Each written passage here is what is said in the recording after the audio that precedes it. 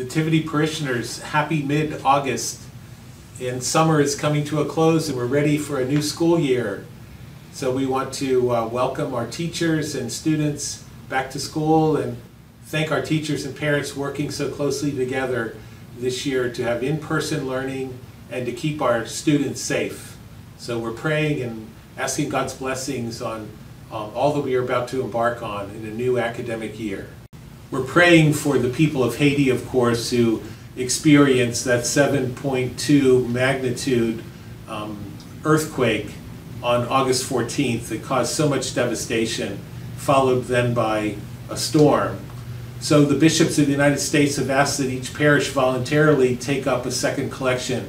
And here at Nativity, we're going to have a second collection on the weekend of Sunday, August 29th.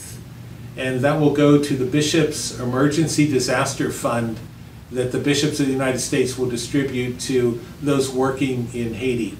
Also, you can go to our Nativity webpage to Operation Starfish and make contributions to Food for the Poor to support their work in the earthquake relief.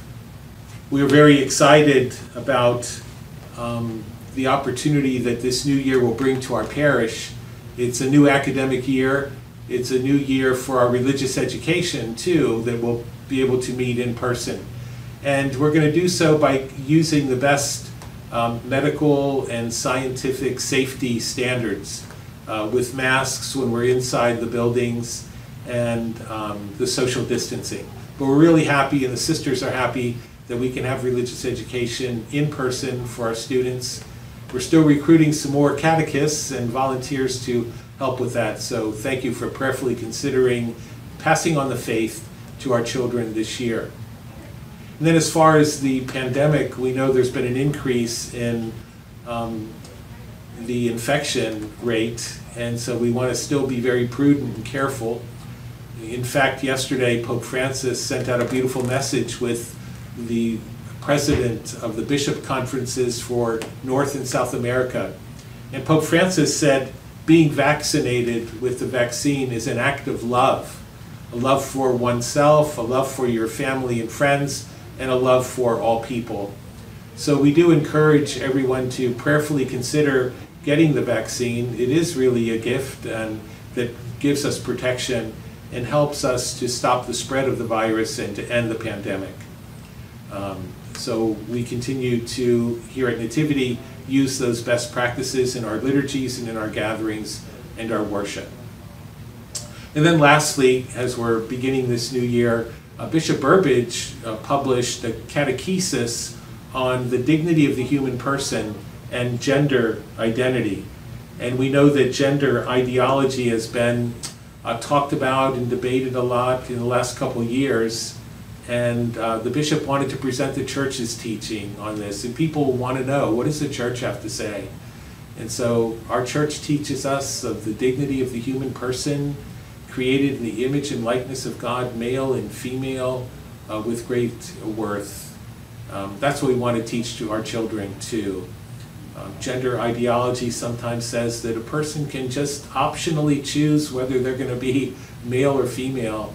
But our church's teaching tells us that that is set by God at our birth. We are born male and female, and that continues throughout our lives.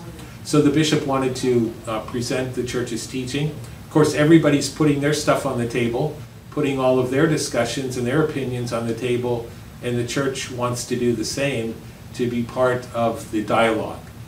And we as a church are a city set on a hill. We're supposed to be a light to others, and so the bishop, I guess, didn't want to put a bushel basket over our light. He wants to share it. And in sharing this beautiful catechesis, he also shares that knowing that individuals struggle with integrating their sexuality and struggle at times with sexual identity, he said there should always be great pastoral compassion, sensitivity, and charity, and that never should there be any unjust discrimination.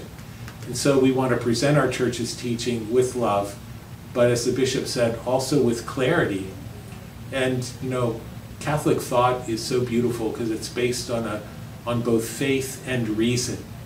And Catholic thought is taught in universities throughout the world. And so on our parish webpage, In our flock notes, you'll be able to find this beautiful catechesis on the dignity of the human person in a response to gender ideology discussions that are taking place in our society.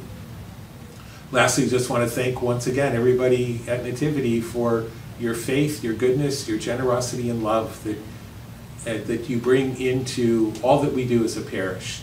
And as we embark on a new academic year, a new year of parish life, it's all really a new year of ministry, because even our school and our religious education is beautiful ministry. So we look forward to this new year and ask God's blessings upon us and the guidance of the Holy Spirit. Enjoy the last couple weeks of summer. Blessings on our students and teachers and parents as we embark on a new school year next week. God's blessings.